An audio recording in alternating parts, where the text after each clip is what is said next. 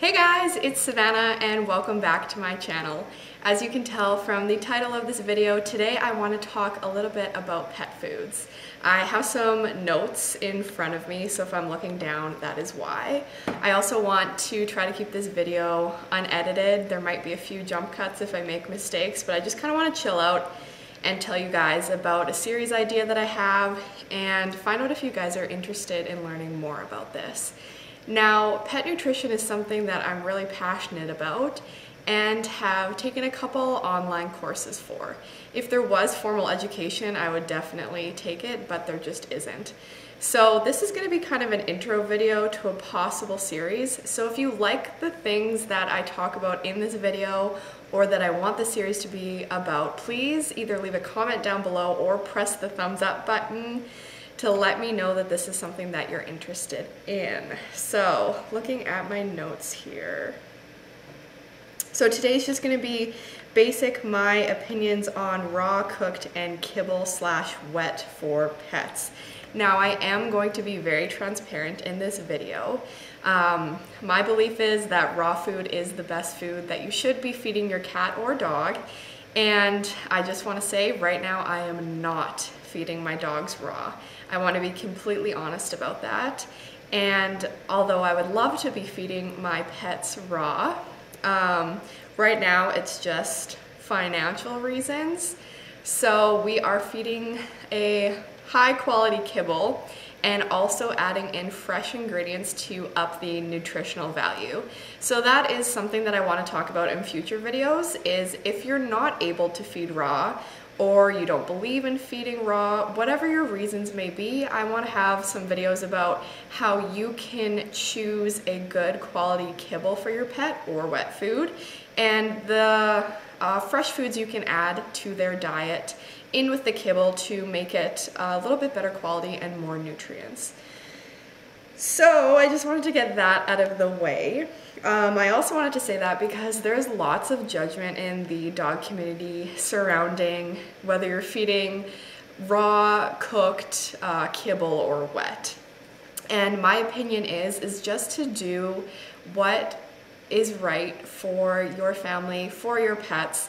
And honestly, if you can only afford to feed just kibble, not even add in the fresh ingredients, feeding a higher quality kibble, even though it's not the best for them, is way better than feeding a grocery store low quality kibble like Beneful or Old Roy, those sorts of things. Also, if you do happen to feed your dog or cat any of the brands that I named today, I'm going to name a couple.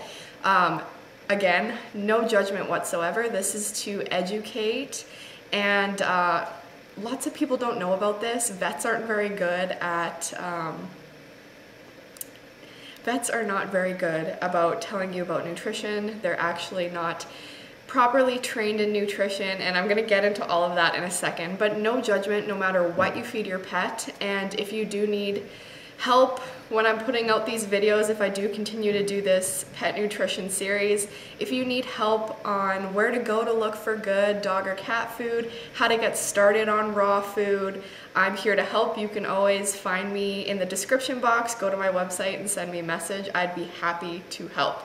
But today's just going to be an intro video to kind of some of the stuff I'm thinking about doing for the series, and just a little bit of info on my opinions and the information that I have. So I just want to say that most of this is going to be geared around kibble and pet food companies and why it is best to feed fresh food or raw food. Now, the pet food industry actually started in the 19th century, and it's a huge industry, and one of the reasons that it is because it supports the human food industry, as it gives a place to sell slaughterhouse waste unfit for human consumption. So, what do I want to start with today for our little intro video? I don't normally drink Starbucks, but I have a few gift cards left over from clients from Christmas time. So we went to the grocery store today and there's a Starbucks in there, so I decided to treat myself with a gift card. So I guess maybe I'll start with some of the video ideas that I have for this series that you can maybe expect pretty soon. One of the first ones I'd like to put out is shocking facts about your pet's food. This would probably be geared towards kibbles. One of kind of the points I can highlight that'll be in that video that I'll speak more on is how your dog or cat, in their foods, they could actually be eating and consuming other pets. Dog or cats, rabbits, birds, all of that stuff, which is very surprising to some people. The pet food industry is hardly regulated at all, and it actually has no regulations against having companion animals in companion animals' foods. So I'll talk about how that would happen and how you can look on your dog or cat's food to make sure that they are not eating other dog and cats, which is honestly pretty gross. So that is just kind of one of the examples that would be in that video. I would also like to talk about how to read food labels and pick the best kibble if you are going to kibble feed. And also what words on the ingredients mean. Things like meal, when they say like cornmeal, gluten meal, chicken byproduct, those sorts of things. Lots of people don't know what that means, so they're not able to pick a high quality kibble for their pet. So I want to kind of go through all of that in a video. Also a video on what you can add to kibble to improve the nutrient value. So fresh foods you can add on top of the kibble, how you would do that and how they can benefit your pet and their health. And also I would love to go into a grocery store, I'm thinking possibly Walmart, go down their food aisle and see the options that they have. Lots of people shop at Walmart or just pick up their dog or cat food in a grocery store, and usually there are not very good options there. So I would love to go down the pet food aisle in Walmart, record all the brands that are there, flip them over, look at the ingredients, go through them with you guys, show you what's good, what's not. Maybe there is a good option at Walmart. I don't know. I don't buy my pet food there. That might be a little bit tricky because I know sometimes people get kicked out of Walmart for filming, but I'm pretty sure we can figure it out if I am sneaky about it with my iPhone instead of just bringing in my camera. But I think that would be a really cool video to kind of record what's out there in Walmart or a grocery store and why people might be thinking that they're feeding a good quality dry or wet food to their pet, but really they're not, based on marketing and packaging, those sorts of things. And also I do want to talk about the benefits of raw and home cooked meals for your pets. Just because I'm not doing that right now doesn't mean that I am not aware of why raw and home cooked are the best options for your pet. It's just not something that I am choosing to do at the moment. I actually do have an online certificate for a raw feeding course, so I do know how to properly transition a pet over to raw food and the things that need to be included in a raw food diet. Lots of people think if you switch your dog or cat to raw, you're only feeding raw meat, but this is not the case. They need vegetables and some other things mixed in there too to have a balanced diet. So I do want to touch on raw food just because I personally don't feed raw food right now. I would like to educate those people that are ready to make the transition and really have optimal nutrients so their pet can have optimal health. Hey guys, sorry, I filled out my memory card and I had to switch stuff around. But what I was going to say is it's kind of hard for me to know exactly what to include in this video since it is just an intro video to what's going to be coming. So I don't want to give away too much or not include enough. So if you do want to start doing some research on your own, I totally encourage that. And there actually is, I know it's kind of hard to take food advice from somebody that's not, I guess, professionally trained. I'm not a veterinarian. So there is a couple vets that are speaking out about the pet food industry and how you should be feeding more fresh foods.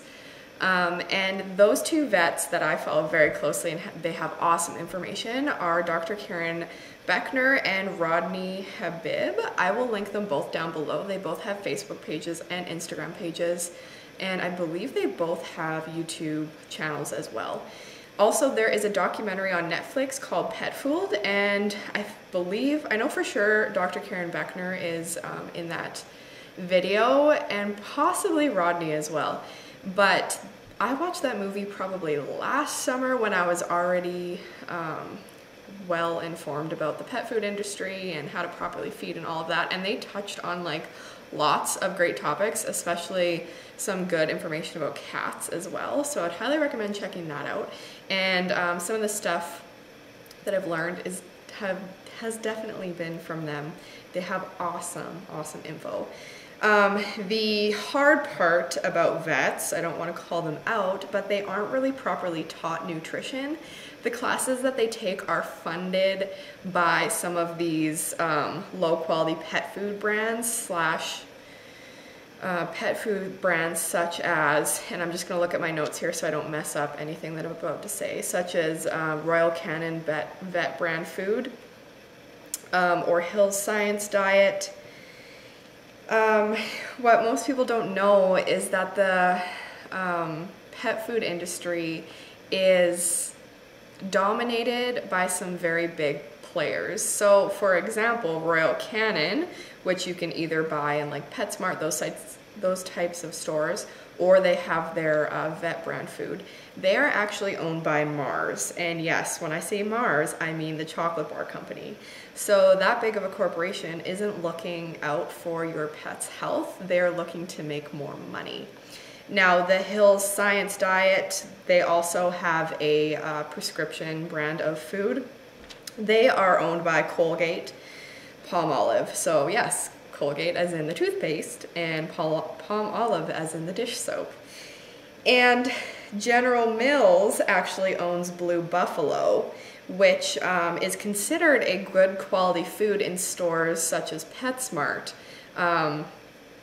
But to mention, they've had endless recalls, and when you actually go through their ingredient list, they are not a high quality food. They are a low quality kibble at a high quality price point. So there's just lots to know that nobody knows about, and that is secretive in the pet food industry. So going back to what I was saying about vets before, unfortunately the classes that they take on nutrition are funded by Royal Canin, which is owned by Mars. So obviously they are going to gear their material towards pets should be fed our Royal Canin vet brand, but it's owned by Mars, a chocolate bar company, which drives me nuts. Also, I wrote down a few other brands here. So Beneful, Purina, Vet Diets, Fancy Feast, and Dog Chow are owned by Nestle, which is another chocolate bar company. I actually have a little picture that shows all the major companies that own dog food brands and which they belong to. So I will link that somewhere down below so you can take a look at it, so you can see Nestle and then see all of the brands that they own. The Colgate Palmolive, the General Mills, which again, General Mills is a cereal company, that's what they're known for, but they own Blue Buffalo. I hope everything I said there made sense. But I will link that down below so you can see for yourself. I guess what I will kind of end on for today is the order of best foods to feed. So the order of the best quality food to feed your pet to the least quality goes something like this. It starts at raw, the next best is canned, and this has to do with the moisture content. There's a lot of moisture in canned food, and that's usually what pets are lacking in their food is moisture. They're not drinking enough water when they're on the kibble. They require more moisture, and this leads to liver and kidney problems. And also the canned food is usually less processed because it will have like whole pieces of things in it in a good quality canned food. Let's keep that in mind. Like the gravy train stuff, not good quality canned food. So this is all based upon it being high quality. So raw food, then canned food, then dehydrated raw food, which lots of people will feed or mix into their kibble to give extra nutrition. But you're wanting to add in more, you're wanting to add water to the dehydrated raw for the same reason that pets require more moisture in their diet than they're getting. Then after that would be, and I guess last on the list would be dry/kibble. And this is because it lacks moisture. Kibble is full of carbs, which is not easy for them to digest. It causes inflammation and disease, and not to mention all the products are rendered, so it takes away a lot of the nutrients.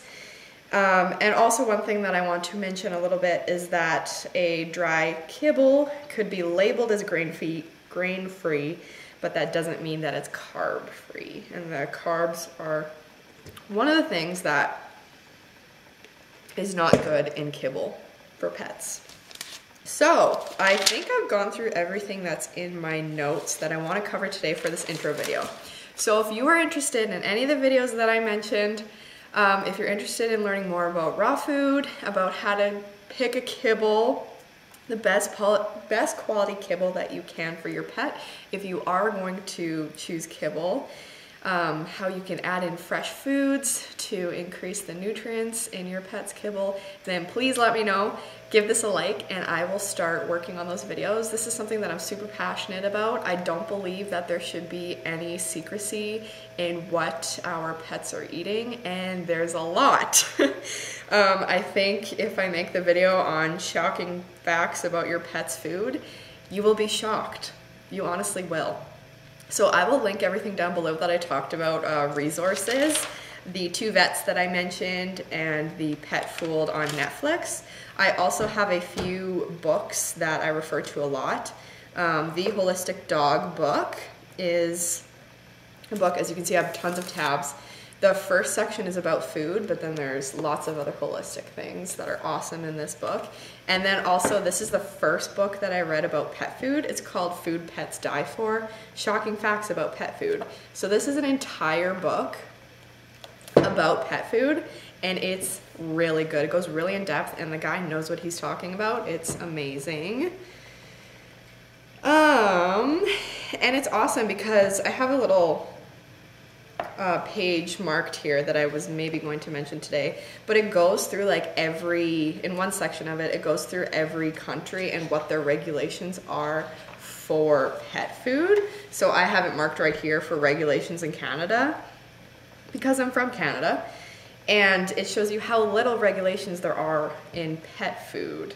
Let me see if I can find the one part that I did want to read out of this. Okay, so I paused the video for a little bit so I could find this quote because it took me a little bit. It is on the top of page 58 in the book Food Pets Die For. So it says, Walker also advised me that it is illegal to use dead companion animals in the manufacture of pet foods in United Kingdom and the rest of Europe. Although this may be true, still in the United States and Canada there are no regulations to prohibit this material from being used in commercial pet foods. Then it also goes on to say that there are no feeding trials or quality assurance that Canada and the US, like a bigger board that it has to go through. Every company does their own quality assurance programs and feeding trials. And this is where a lot of problems come in the pet food industry, where they say their foods pass, and then a few years later there's a recall because dogs or cats are getting sick or dying. And there actually was recently a recall on a vet brand food. I believe it had too high of levels of either vitamin C or vitamin K. And my question to vets are, why isn't that being regulated? How was it that there was such high levels of a vitamin in your food that it was making pets sick, but it's your vet brand food? It's supposed to be the best quality food. Wouldn't it have the best regulations and you know exactly what's going into it? I'm kind of getting on a tangent here, but if you do like the idea of this kind of content, please let me know, as I'd love to make it for you and just keep all of my pet owners out there informed so you can make the best decision for your pet. So thanks so much for watching till the end of this video. I know it was kind of long and rambly, but if you're excited for this upcoming series, please once again give this video a like and also subscribe to my channel. I'd love to have you stay so you can learn more about caring for your pet holistically. Thanks guys, have a great day.